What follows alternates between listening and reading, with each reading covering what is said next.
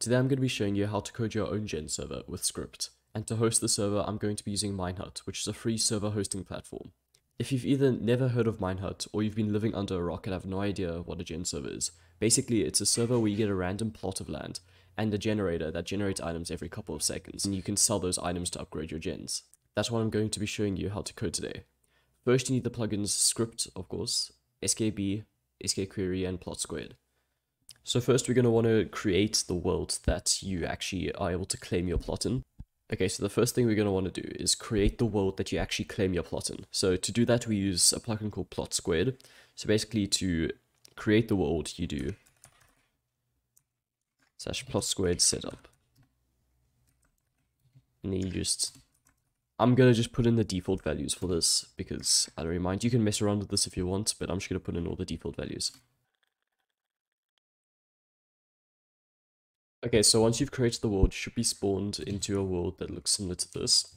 So basically now what we want to do is we want to hop into our text editor of our choice. I personally use Visual Studio Code just because I find it easier, but you can use whatever text editor you want. Okay, so the first thing we're going to want to do is we're going to want to create the gen items themselves. So to do that, we're going to do onload. So this will execute when you reload the script. So this sets a variable gens wheat. So this will be the wheat gen. So this basically sets the variable to a hay block named wheat gen. So in your inventory, this will just be a hay bale with the name. It will be yellow. It will be bold yellow, and it'll just be called wheat gen. Okay, so what I've added here is I've just added like a lure. So basically the lure on an item is the text underneath the name. So basically this lure would show up as, this will just be like some lines separated. Then it would say produces wheat every 10 seconds, upgrade cost 500 coins, and another line. This Unicode character I'll put in the description of the video so you can easily copy paste it. Now I'm gonna copy paste this line again, because now we're gonna create the Colgen. Okay, now I've just changed the name to coal, changed to a coal block, and I made it dark gray and Colgen. And now I'm going to change this to coal and upgrade costs. I'm going to make it 1000. So now that we've created two gens, we're going to want to create the items that drop from the gens now. So basically we're going to set a variable. So this just sets the variable items wheat to wheats named, and it's going to be yellow wheat. And now here I've just added some alert to the item. So basically it's just the lines, and then the sell price will be 10 coins. And now we can just copy paste this line again and just make the coal. Okay, so I just changed it to dark gray, coal, and changed the sell price to 20. Okay, so what we're going to do now is we're going to create a command so operators on your server, admins, etc. can give themselves gens. Okay, so this is just the first line, so command /give gen, so when you type /give gen in game, and then this is just an argument, so in game, if you were to type /give gen, and then you could put wheat there, and it will give you a wheat gen. So this makes it so only admins on your server operators can use this command. And then we write trigger for what the command actually does. And we're going to make it if argument 1 is set. So this makes sure that the player actually puts in text for this. We're going to give player. There we can copy paste this. Give player. Then we can just do argument 1. So basically what I've added here is this is an else statement. So basically if argument 1 is not set, this will run. So basically it just tells the player invalid arguments and then just tells them the usage of the command. Okay, so next what we're going to do is we're going to make it so you can actually place the gens. So on place, if players tool is. Okay, so this is where it becomes a bit complicated. So what we're going to do now is we're going to use a function to actually place the gen. So this here doesn't make sense right now, but basically the function place gen, and then in quotation marks wheat, so that's the gen we're going to place because it's a hay block, then just the player and the event block's location. So now we're going to create the function. So function place gen, and then the variable n will be the text, the variable p would be the player, and the variable l would be a location, which is the event block's location. Okay, so this if, and then a variable u slots, and then p, which is the player, so the player's UID, and then if it equals max slots, then the player's UID. So basically these two variables, we're going to set them later. So this is just checking if the amount of gens is equal to the maximum amount of slots, which will prevent them from placing the gen. So this line sends an action bar, and an action bar is basically the text above the player's hotbar. So it sends, it basically tells them that their gen cap has been reached, and then tells them their use slots and their max slots. So basically it's like 10 out of 10, and then sends it to the player. So this just plays a sound to the player, entity.villager.no, at volume 1, pitch 1 to player. This sets the block's location to air, so basically it makes it so they cannot place the gen, and this gives the player the gen back. So now we're going to create an else statement, so if they have not used all their gen slots. So basically what these 5 lines do, so this line, it adds the location of the event block to a variable called gens placed, and then this will be the gen name, so gens placed wheat, if they placed a wheat gen, then the player's UID, and then it's a list, so you can add as much as you want to it. Then this adds 1 to the amount of slots the players used. Then this sends another action bar saying they placed a gen and the amount of slots they used out of their max slots. Then this plays another sound to the player, and then this line just spawns particles where you place the gen. Okay, so now we want to copy paste this line, just so we can do it with a call block too. Call block, and then we can make this call. So now we're going to make it so a player can break a gen. So we're going to say on left click if event block is a block. Then we are also going to make a function for breaking a gen. So break gen wheat player event block's location. Then we're going to do the same for a call block. So this is the break gen function break gen, and it's basically the same we had for place gen.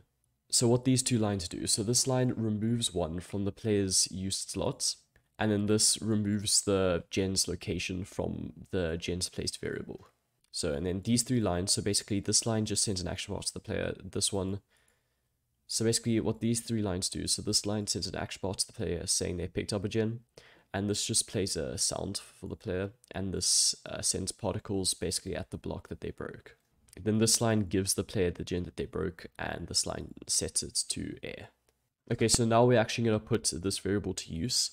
So basically, this is going to be where we actually drop the items on top of the gens. So every 10 seconds, loop all players.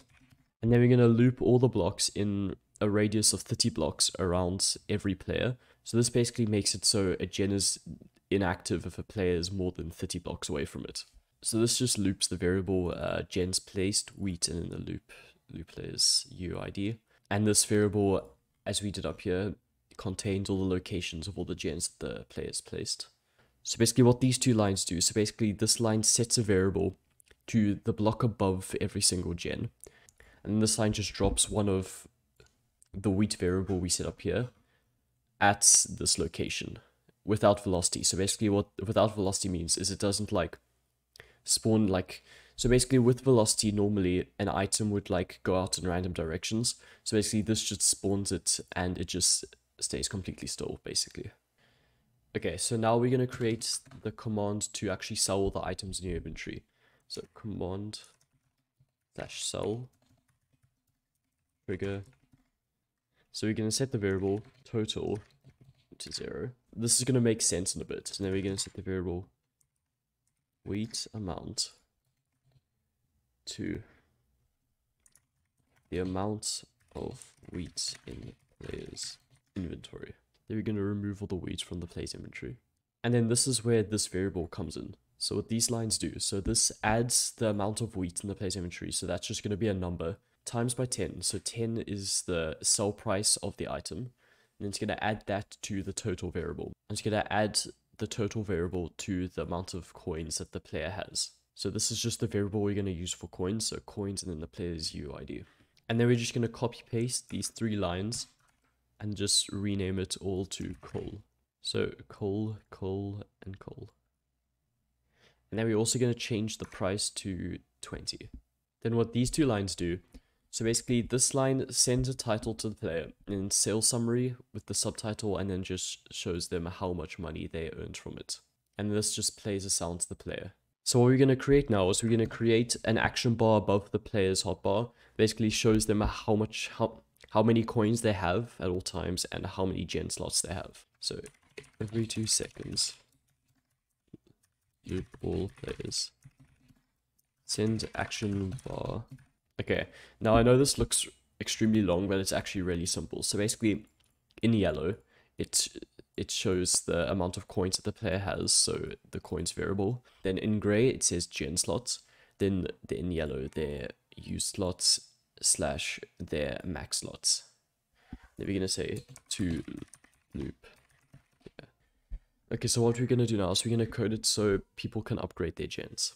So basically, this is just the on right click event, then just checks if they actually click to block, and then this just checks if the player is crouching. If clicked block is hey lock. Oops. Okay, so a mistake I made is that these mustn't have dashes in between. So basically what these 4 lines do is this line removes the clicked block's location from the variable, and this line adds the click block's location to the new variable, which will be for coal. So it changes wheat to coal. Then it sets the click block to a coal block and sends the title upgraded with the subtitle wheat to coal to the player. And then here we're just gonna stop this event, so no code after this will run if this finishes. So now we're gonna create a delay for upgrading gens, so people can't just spam upgrade, because that could sometimes glitch the script. So at the top, we're just going to add these 3 lines. So it's going to check this variable, upgrade click, the player UID is false. So if it is false, then it will set it to true and then wait a tick. So at the end, we add these lines. So wait 0.5 seconds, then it will set it back to false. And then now we can just copy paste this line. And then we don't actually have a gen that for after call. So basically what we can do, so we can just remove this and just make this title that sends them not coded yet. Call to question mark. So now what we're going to create is the /start command that actually gives you a plot and gives you your first gen. So command /start trigger if the variable start is UID is not true. I'm going to copy paste this, set it to true. So basically you can only run this once. Execute player command /p auto. So this is the command to actually claim a plot with plot squared. It's either give player gens wheat. Then we're going to wait 1 second. And then we're going to send the title, place your gen to begin, for 3 seconds. Okay, so this is the last thing we need to do before we're finished with the script. So basically, we're going to set the variables when a player joins. So, onJoin. And this sets the upgrade click variable to false, sets the coin. So if the coin is not set, set it to 0. If the use slot's not set, set it to 0. And if the max slots is not set, set it to 10. Basically, you can change 10 to whatever number you want the player's default max slots to be. Another mistake I made is in the /cell, this second wheat should be coal instead. And then now you want to Control A, Control C to copy it all and head over to your Minehut panel. You want to go to File Manager, Plugins, scroll down to Script, Scripts, and you want to create a file, preferably call it gens2.sk. You have to have .sk. In gens2, you can Control V to paste it. Then you want to click Save, and then head over back to Minecraft. And then to reload the script, you use /sk reload, and then the script name. And should be reloading, and then successfully reloaded.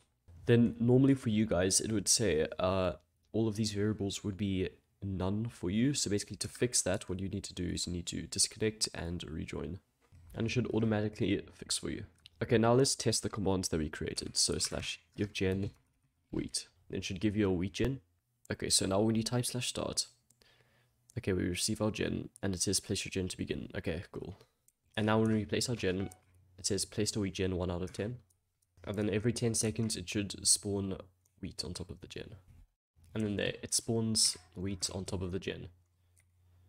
Then we can do /sell, till summary plus 10 coins. And then once we have 500 coins, if you shift right click on it, upgraded wheat to coal. And then starts dropping coal. And then now we could sell this coal for 20 each. And if we try upgrade this Colgen, it says not coded yet. If you guys want to create more gens, you can just basically copy paste all the variables for the Colgen and all the cell things. If you want extra help with this, you can DM me from my Discord server. I'll leave a link in the description. And anyways, yeah, I hope you guys enjoyed this video. Hope this helped you guys with creating your own gen server. And yeah, cheers.